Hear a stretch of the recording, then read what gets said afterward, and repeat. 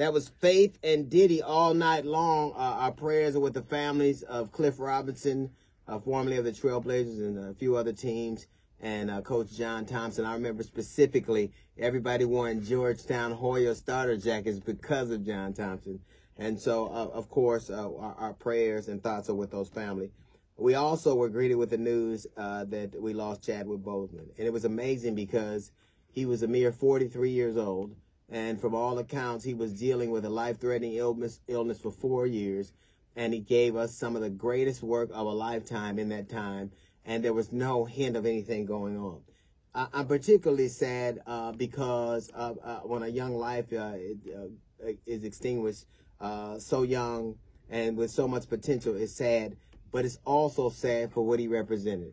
I remember a couple of years ago when Panther came out, I remember throngs of black people going to see Panther, putting on kufis and dashikis and walking around with, I had to go past a drum solo in front of Sbarro's to get to Panther, Black Panther.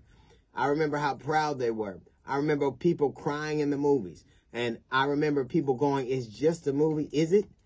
Is it just a movie? And I talked then a couple of years ago about how art can change things, about how books and poems and movies can change things. Who hasn't been changed by books they've read? The Bible is a book, and it has changed lives. Poems are books. Who hasn't been inspired by Invictus? Who haven't been inspired by poems that they've read? Paintings can change lives. I think music can change lives. So to watch what happened after Panther, and to watch people's, the way they stuck their chest out and how proud they were, the way that they believed that they had seen something miraculous, that it inspired something in them, which is really all art is supposed to do, and he did it masterfully. So I want to thank him, and if he were here, I wish I'd have that opportunity. He is not. But wherever he is, he knows, like we all know, what he meant to us. It was not just an artistic interpretation. It was a way of telling the world how great we were. Because when you're black, our stories tend to start in the middle.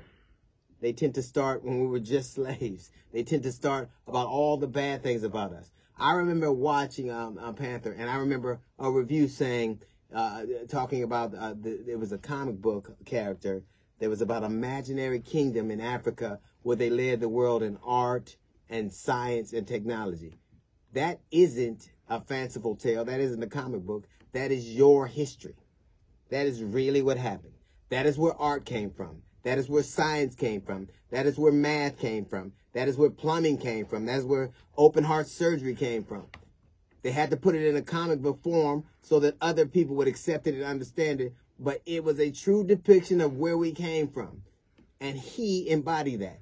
Now, in the movie, he wasn't my favorite character. Killmonger was. But his performance, the way that he decided that he would do it with such dignity and grace, he literally uplifted an entire race all across the world. You have people who are leaving this country and starting countries in Africa called Wakanda. So I want to say that he is missed. But I want to say he, in that short time, has done so much more than many of us get to. And so we say goodbye to a true king. Goodbye, Chadwick. You will be certainly missed. It is the D.L. Hughley Show. That little note from the GED section. We got the Jazz Report coming up in 15 minutes. It's the D.L. Hughley Show.